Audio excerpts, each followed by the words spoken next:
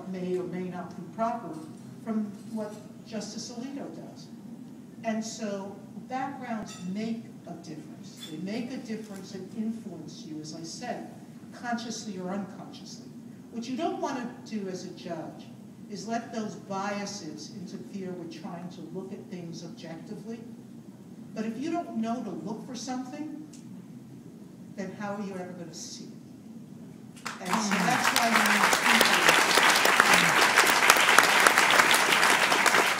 with a wide variety of professional experience coming onto the court system.